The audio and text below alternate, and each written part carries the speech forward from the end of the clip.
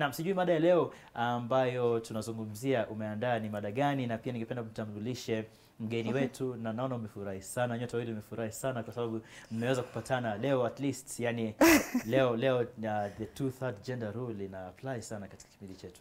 Yeah, unajua leo tukizungumzia sadaka ama zakat. Sio watu wengi wanajua vipi tunafaa kuitoa, na sio Waislamu wengi wanajua pengine vitu gani tunafaa kutoa. Kwa sababu watu wengi wamezoea pengine zakat ni kutoa tu chakula peke yake. Lakini wasichokijua ni kwamba zakat unaweza kutoa pia nguo zako. Unaweza kutoa pesa kama unayo. Unaweza kutoa yani kitu kingine yote ambayo itamnufaisha mwenzako. Inachangia kama zakat. Na pia pengine ile ratio ya zakat hatujui. Leo kwa sababu tuna mgeni katika kipindi chetu, na sio mwingine bali tunaona binti mdogo sana, na jina lake ndio imenishangaza kwa sababu anaitwa Buraq. Na mimi kwangu mimi nilikuwa nafikiria ikitajwa jina Buraq nilikuwa nakumbuka yule farasi ambaye Mtume alipanda, unaona? Ndio. Sasa mimi nikajua pengine ili jina Buraq ni jina la kiume. Lakini sikujua kwamba jina hili linaweza likatumiwa na mwanamume pia na mwanamke pia. Sasa karibu katika kipindi tuambie jina la Buraq yamaanisha nini? Buraq ni farasi ya Mtume sallallahu alaihi wasallam. Nimembeba from na kwa wale ambao katika mujaza wa Isra Mi'raj.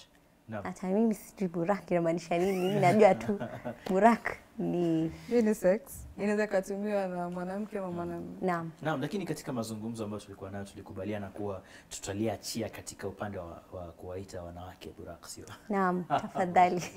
Naam, leo tunazungumzia sadaqa.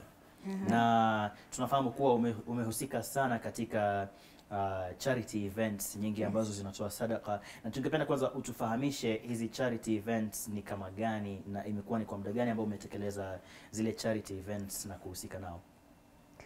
Nimehusika na charity events from when I finished form 4. Mashallah. Naam.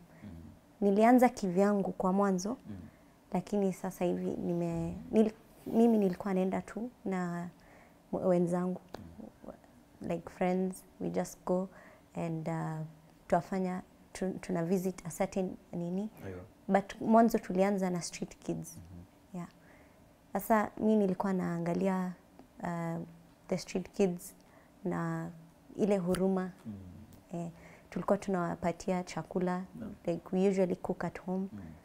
Coming from my like background, pia mimi najua venye wanasikia. I'm not good in English, but then in Swahili. But we really do understand you. Kuna swali ambalo Fatuma alikuwa ameuliza kidogo tukali overtake. Ningependa uliulize tena. Ulimweza kwa yeye anaitwa nani, sio? Na pia wafanya nini haswa? Naitwa Buraq Abdullahi Ahmed. Nafanya upishi. Wewe ni mpishi? Mimi ni mpishi. Mpishi. I'm a chef. Unapika aina zote za chakula? Aina zote apart from pastry. Sasa na Abdulrazak alipokuuliza swali ukasema kwamba kilichokupelekea kwanza hii kutoa sadaka ilikuwa ni huruma yako kwa wale watoto. Ndio. Na pia ningependa kukuuliza, pasi na huruma, kuna vitu zingine pengine ilikufanya ikakupelekea kwanza hii organization yako ya kuwasaidia wale watoto mayatima? Naam.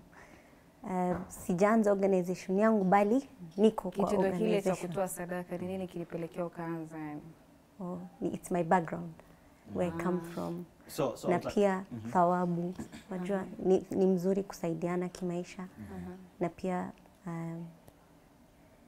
ni ile kitu yenye inanifanya like niweze kuwa close to Allah. Sasa ukisema background yako unamaanisha nini? I'm an orphan too. No. Mashallah, nitasema mashallah kwa sababu pia Mtume Muhammad sallallahu alaihi wasallam pia alikuwa yatima. Naam, na Allah subhanahu wa ta'ala anasema kuwa katika Qur'ani alimpata Mtume Muhammad sallallahu alaihi wasallam akiwa ni yatima, na akampata akiwa na ufukara kiasi, na akaweza kumneemesha na akamuinua mpaka akampa utajiri kupitia kwa nana Khadija radhiallahu anha. Na pia vile pia akaweza kulifanya jina la Mtume Muhammad sallallahu alaihi wasallam linafahamika ulimwenguni kote.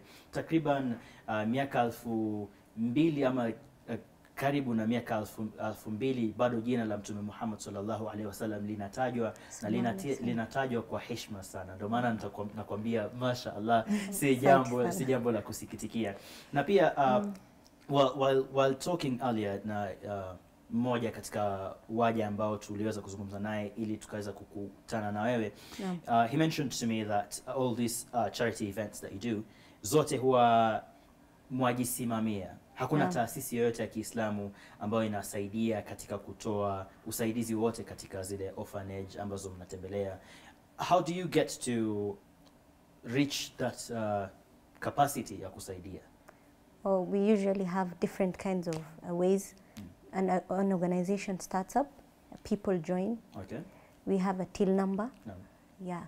So kama unaweza, kuna ile VCF card, kama venye wanafanyanga matahatran ama yeah, we have those cards. We usually print them out. For some organizations they print them out, wanasimama msikitini, wanaziweka kwenye mtandao. Kama unaweza kusaidiana, unaweza tuma chochote, unaweza. And if you, for other organizations, they prefer wajisimamie wao kwa wenyewe. Like wao kwa wenyewe, hawa members wenyewe watoe kile ambacho wanaweza, wasaidiane ndio waweze kusaidia different kinds of orphanages. Kwa ni michango ambayo inatolewa na members and outside members too. Okay. Yeah. Sasa wewe mchango wako, kwa sababu umeniambia hakuna organization umeanza wewe, kwa hivyo mchango wenu mnatoa yani chini ya hizo organizations zingine wanaounga mkono? Ndio. Na hizi organization ambazo mmeenda, pengine ningependa kuuliza, mnaenda organizations za Uislamu peke yake ama mnaenda zote? Zote, tumeungana mkono, non-Muslims and Muslims. Sasa hapo ningependa kuuliza swali langu, zakat. Yani inakuja chini ya zakat. Na pengine mtazamaji anatuangalia pale ajui zakat ni nini. Utatuambia zakat ni nini? Na pia baada ya kutuambia zakat ni nini, ningependa kuuliza kulingana na Mtume sallallahu alaihi wasallam, zakat inafaa kupewa nani yani? Okay. Kuna 8 different types of people wenye wanapewa zakat. There's should I say them in Arabic? Yeah, definitely. Alafu tutatafsiri. Kuna al-miskin, kuna firriqab, kuna siwakumbuki wote, but kuna pia wanaitwa kama kina nani? Kuna ibn sabil, fi sabilillah. Yeah. So unatoa zakat kwa wasiojiweza. Ndo wale wenye wanafaa kupeana zakat. Wanafaa kupewa zakat. Na kuna na pia ambao labda kama kuna mtu alikuwa katika safari kisha akapatikaniwa na msiba ama kitu ambacho kilimletea shida katika mji, pia anapaswa kupewa zakat. Fisabilillah.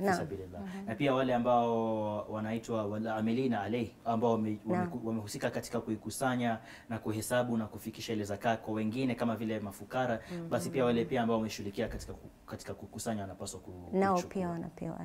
Kwa hivyo zakat haisemi kwamba mtu wa dini fulani pekee yake ndiye anafaa kupata zakat. Si specific. Anafaa kupata. Ndio. Na hakuna kusema kwamba pengine tunapotoa, unaona pale tunapochinja, wanasemaga unafaa kumpatia jirani yako kwanza.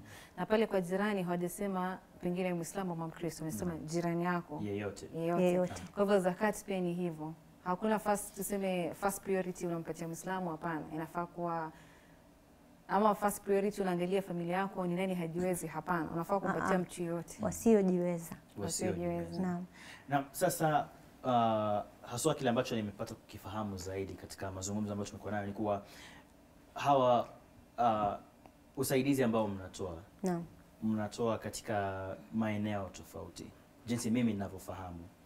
Na ningependa kwanza unifahamishe ama utufahamishe sisi sote, hawa watu ambao mnawatolea zile sadaka ambazo mnawapelekea, how do you identify them? Mnawajuaje hawa watu?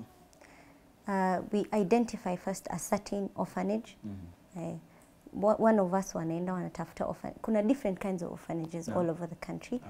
And tunaenda different kind, na hatusaidii pia orphanages pekee. Kuna msikiti ambazo pia hawajiwezi, pia tuwasaidia like to lift up the buildings of the masjid and everything. And tunaendanga kwa different kinds of orphanages. We get to know where they've started from and their background and the owner, and if they have a sponsor. And most of the orphanages zenye tumepaswa kuona hawana sponsor. So if you don't have a sponsor, we usually look for makaratasi ambazo inaonyesha hii ni orphanage. Unajua inaweza kuwa ile daycare na uwezi jua. Sasa tuwafuatilia vizuri na baadaye sasa tunajua tunaweza wasaidiaje na tunawaongelesha, tunazungumza na wao. Ndio. Kwa hivyo tuchukue mfano wa labda taasisi ya Kiislamu ama tuseme madrasa ambayo labda ilianzishwa na wanafunzi ambao wako pale ni mayatima. Na ikawa ile madrasa imekuwa registered as a CBO or community based organization. Watu kama hawa wanaingia katika category ya kusaidiwa iwapo wana tatizo, labda madrasa yenyewe hawana rent labda, na pia wana tatizo labda la food supply, vitabu vile pia vinakosekana, payment ya walimu pia inakuwa ni matatizo. Wanaingia katika ile category ya watu ambao wanaingia. Usually collect money. Tuenda tunawaangalia venye tunaweza wasaidia, and then tunawasaidia mdogo mdogo. Hatuwezi saidia kila kitu at once.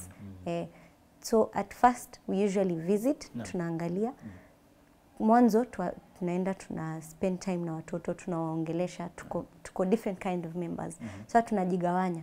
Wewe utashinda kwa watoto, mimi nitashinda jikoni. Wewe utazungumza na wakubwa. Sasa tutaongea na wao, and then we see how we can help. We usually take with us chakula ambazo tunaweza pea kama sadaka, tuwapikia hiyo siku.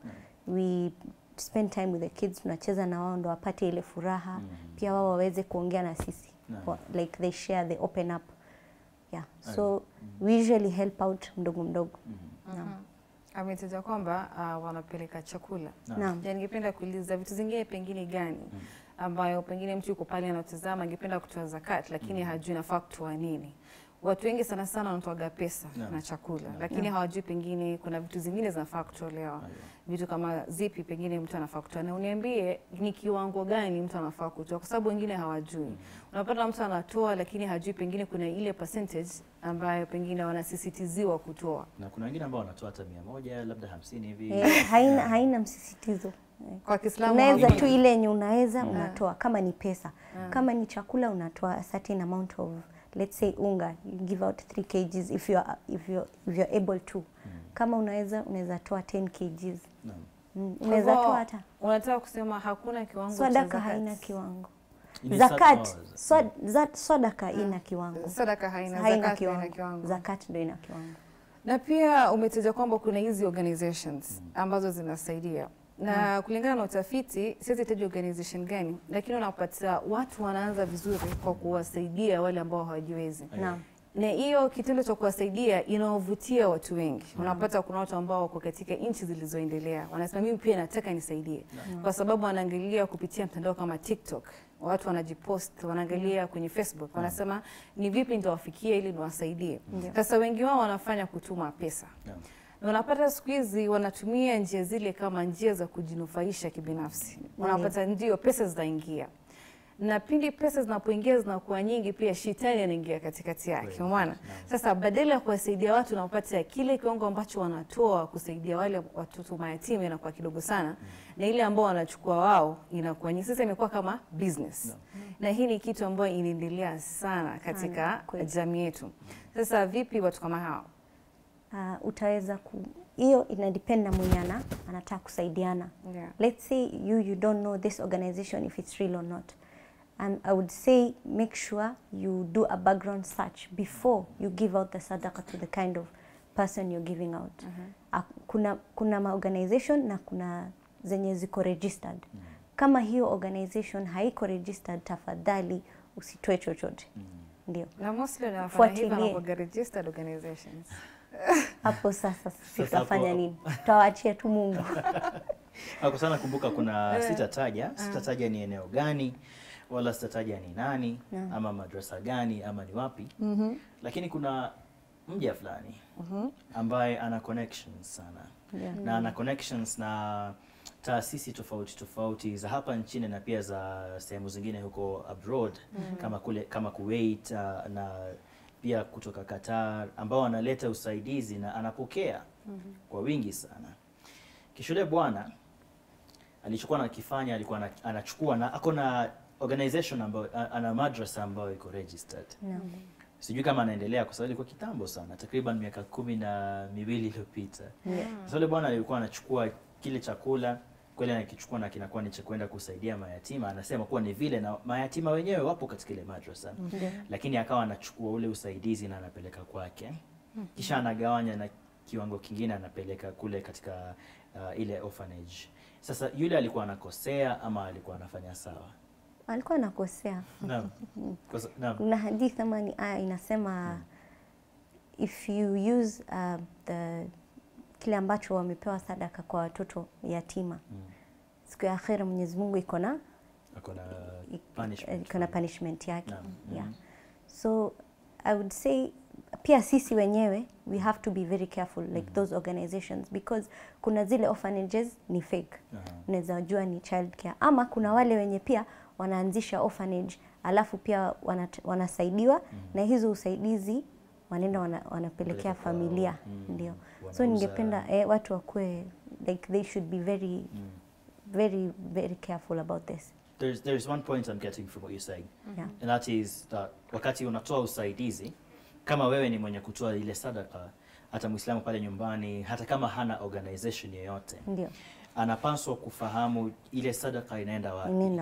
Asitoe tu alafu akasema eti innamal a'mal binniya, eti kwa sababu nimenuia kusaidia basi Allah atanizawadia ama atanipatia thawabu kutokana na kutaka kwangu kusaidia.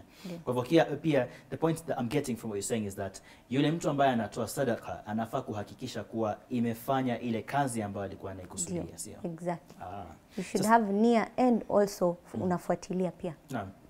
Na sasa mmesaidia so far katika mwaka huu ama miaka yote ingine ambayo imepita, how many orphanages na misikiti na madrasa takriban ngapi ambazo mmeweza kusaidia? So far nimefuatilia msikiti moja kwa Dandora. Kwa sasa tunasaidia. Hiyo organization inaitwa Friends of Khair. You can search them on Instagram. Friends of Khair are looking up on Dandora Masjid. And next to it kuna orphanage inaitwa Villateg. Villateg is a small orphanage. Kuna watoto Waislamu na wasio Waislamu mixture. So we helped them this Ramadan. Na tumewasaidia 2 different organizations. Kuna Humanity Link Agency wamesaidia pia, Ashabul Yatim wamesaidia pia hiyo orphanage. Ndio. Sa we helped the mosque. So far tumeweza tu kuchukua measurements na kuangalia kile ambacho ina miss, but we didn't give out still. We're supposed to give out the mats. Mimbar yao pia haiko vizuri vile. Pia msikiti haina maji. Ningeweza kusaidia like ningependa watazamaji wafuatilie. Naam. Naam, umetaja hizi mbili tutazungumzia baadaye. Ndio. Naona Fatuma pia ana swali, kwa hivyo nitampa nafasi ya kuuliza kwanza kwa sababu I'm so curious na maswali mengi sana ambayo ningependa kuuliza. Naam. Umetaja kwamba hakuna maji. Na Mtume Muhammad sallallahu alaihi wasallam ametaja kwamba maji ndio sadaka nzuri sana kutoa. Ndio. Na ukataja kwamba chakula, lakini hujanitajia bado aina za sadaka. Umenitajia chakula na pia kuna manguo, tunajua hiyo.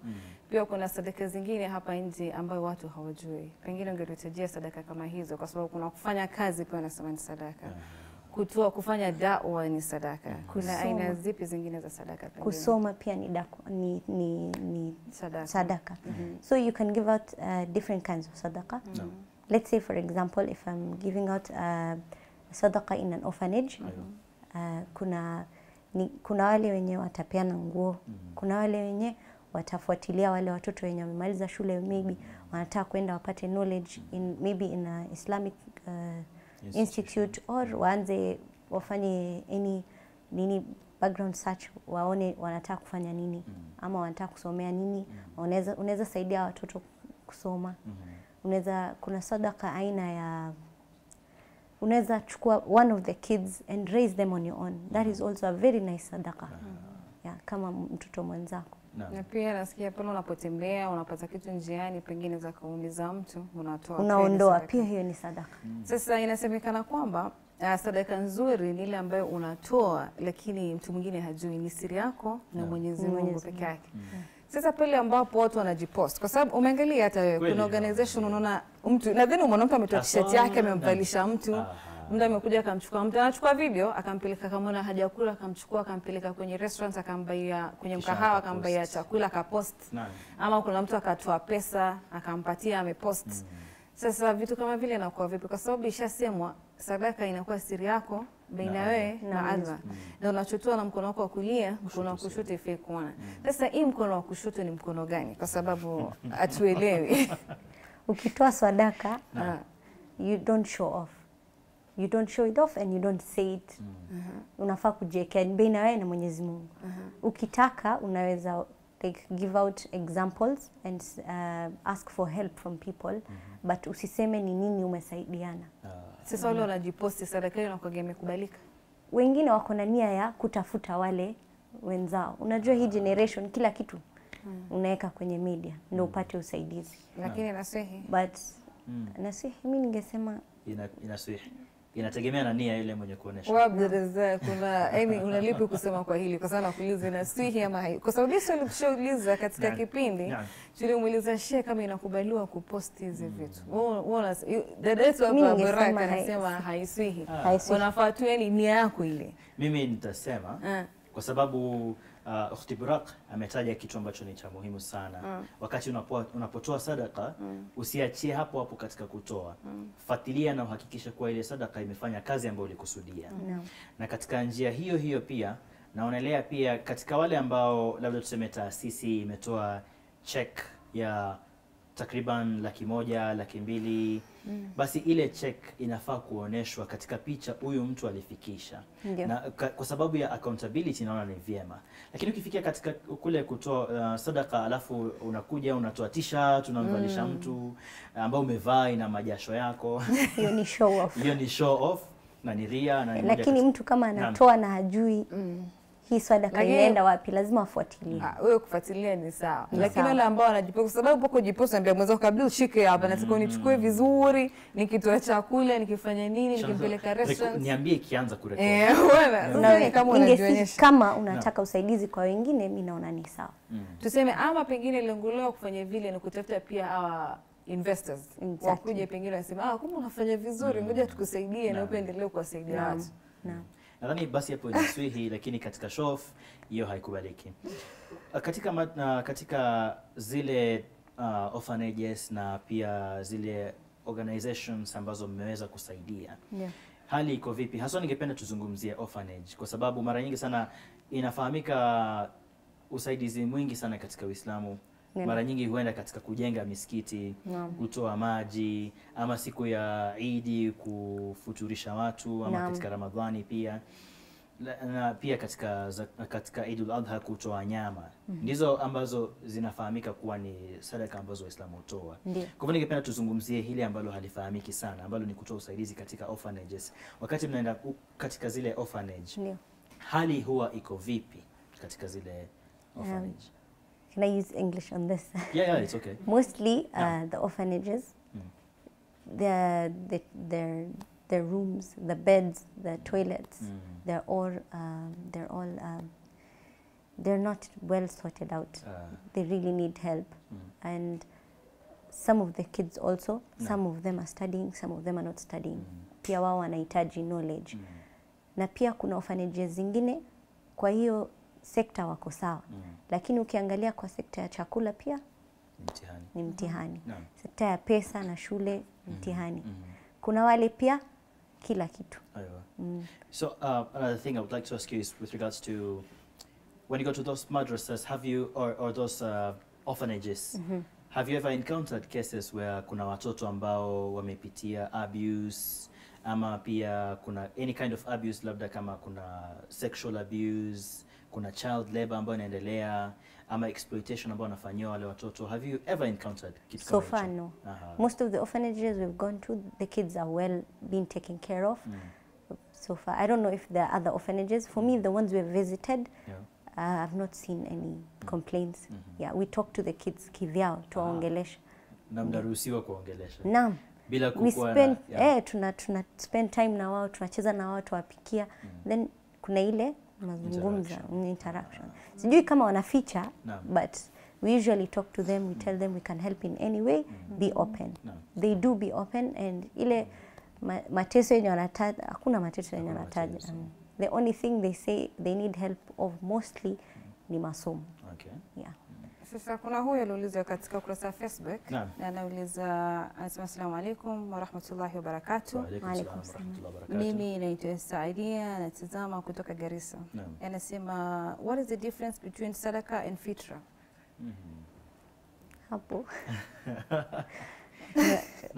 Yeah, mimi si ustadha but they are not well versed. Nadhani pia fitra nadhani mwelekezi wetu pia anaweza kutusaidia katika kutafiti neno fitra inamaanisha nini, kwa sababu tayari tumepata ufafanuzi wa sadaka. Sadaka ni chochote ambacho mtu anakitoa kwa kunuia kumsaidia mwenzake, na hakina kiwango, inategemea na uwezo wa mtu na pia kutaka kwake kutoa ile sadaka, sio?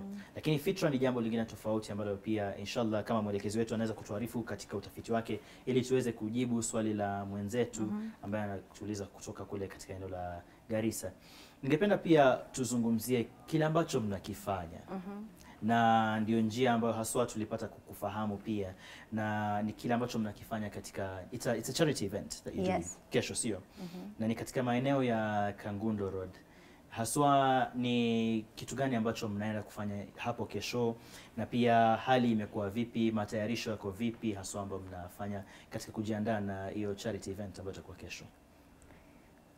Mostly tuendanga tu mwanzo, so hiyo ni mwanzo, so lazima uende, sijui ana visit orphanage gani, but they didn't specify yet.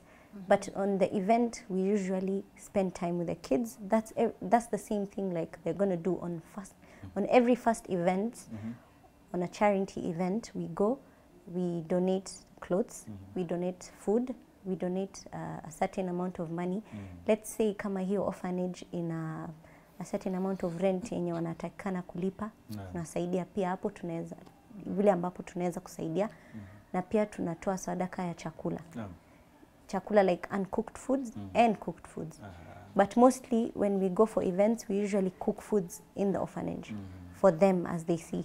We cook for them and give the charity ya chakula yenye ambayo haijapikwa pia. So you also you cook food for them and then that day. Yeah. Okay. So nimefahamishwa kuwa neno fitra linamaanisha nini, na ni jambo ambalo ni tofauti kabisa, halihusiki katika kupatiana usaidizi wowote kwa mtu. Na mtazamaji ambaye alikuwa ameuliza pale, jibu ambalo tumepata kuhusiana na neno fitra. Kwanza, tofauti ya fitra na sadaka ni kuwa, jinsi nilivyokuambia hapo awali, ni kuwa sadaka ni usaidizi ambayo inatolewa ili aweze kumsaidia mtu, na sadaka inaweza kuwa kitu chochote ambacho hakina kiwango, inategemea uwezo ambaye anatoa na pia kutaka kwa yule ambaye anatoa usaidizi ule.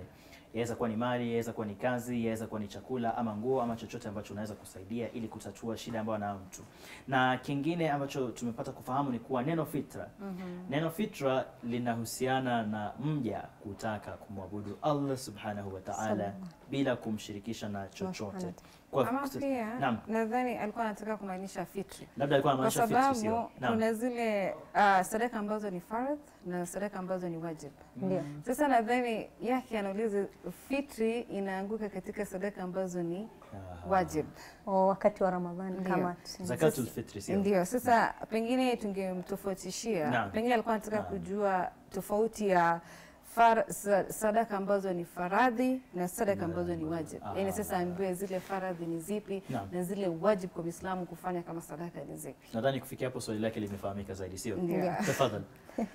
Yaani umtajie zile sadaka ambazo ni faradhi, mwambie hizi ni faradhi na hizi kwa Uislamu ni wajib kuzifanya. Zenye ni wajib kufanya ni wakati wa Ramadhani. Kama tuseme kuna ile sadaka unatoa, ile zakat unatoa, alafu tuseme hujafunga, alafu unafaa kulipisha, na mwenye anatoa hiyo deni ni hajiwezi, hawezi funga.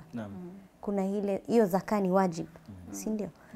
Na sadaka ni sadaka yenye si wajib, ni ile yenye unasaidia mtu asiyejiweza.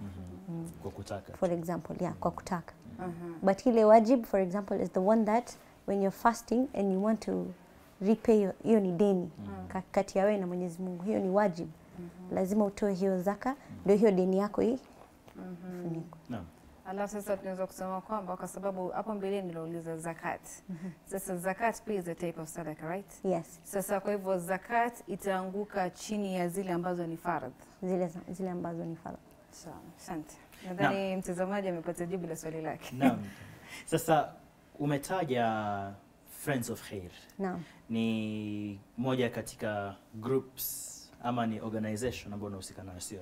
Ndio. Naam, kuna ingine ambayo umetaja. Ashabul yatim. Ashabul yatim. Hiyo ndo yenye nilikuwa na wao sana. Sana ndio. Yeah. Na pia nafahamu kuwa mna WhatsApp group, lakini yeah, hiyo we do. Kuna WhatsApp group haswa mbili sana. Kuna ambazo nimeziona, kuna Friends of Khair na pia kuna Ashabul Yatim. Naam. Sasa ningependa tuweze kumfahamisha mtazamaji, wewe mwenyewe wapatikana vipi katika mitandao ya kijamii, kwa sababu kunaweza kuwa na mtazamaji pale nyumbani ambaye anatazama na angependa kutoa usaidizi, na si tu katika shughuli ambayo mnaitekeleza hapo kesho, lakini pia katika shughuli zingine zote ambazo mweza kuwa mnataka kutekeleza katika mwaka huu na pia siku zingine ambazo zinafuatia. Kwa hivyo unapatikana vipi katika mtandao wa kijamii? Mtandao wangu ama mtandao wako na pia mitandao yote ambayo waweza kupatikana pia inshallah. Ashabul Yatim, you'll get them at Ashabul Yatim. I think that's their Instagram name. They also have Twitter and they don't have TikTok. I don't think they have TikTok. For Friends of Khair, they also, you'll get them in Instagram with the same name, Friends of Khair. And also we have a link. If you would like to join the group, you can contact me. That's for the WhatsApp group? Yeah, for the WhatsApp group, and I'll add you to the groups. And kwa mtandao, you can follow me up on Buraq Abdul and Buraq Abdullahi, and I will let you know. Naam, kwa hivyo katika Buraq Abdul ni Buraq ambayo spelling yake ni B-U-R-A-Q. Abdullahi. Abdullahi. Yeah, my profile is a flower. Yeah. Mashallah. Oba. Okay. Naam. Kwa hivyo sasa inshallah, how many events za charity ambazo mnatekeleza kila mwaka?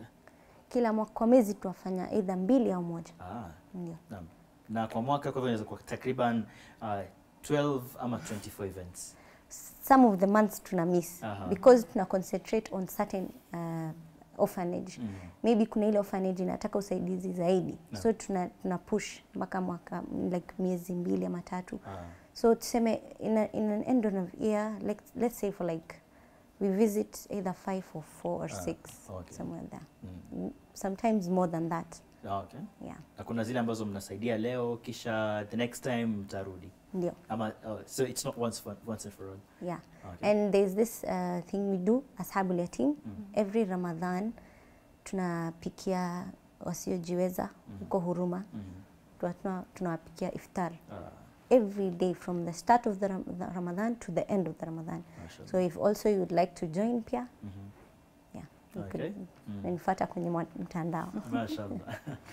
Kwa hivyo kwa wale wanataka kujiunga kesho, kwa sababu nasikia hiyo kuna nyingine inaanza kesho. Ndio, tafuatilia. Kwa wale wanataka kujiunga pengine kufanya sadaqa jaria, kwa sababu jaria ni pale wanafanya voluntary acts. Ndio. So they can just join them. Yes, sio lazima pengine uko ni ile cards. Unaweza kaingia. Hebu ningependa kwa sababu umesema kujoin, sio? Watajoin vipi?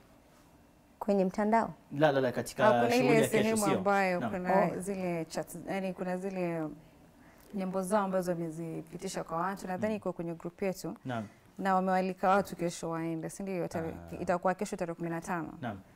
When you contact them, we usually meet up in a certain point.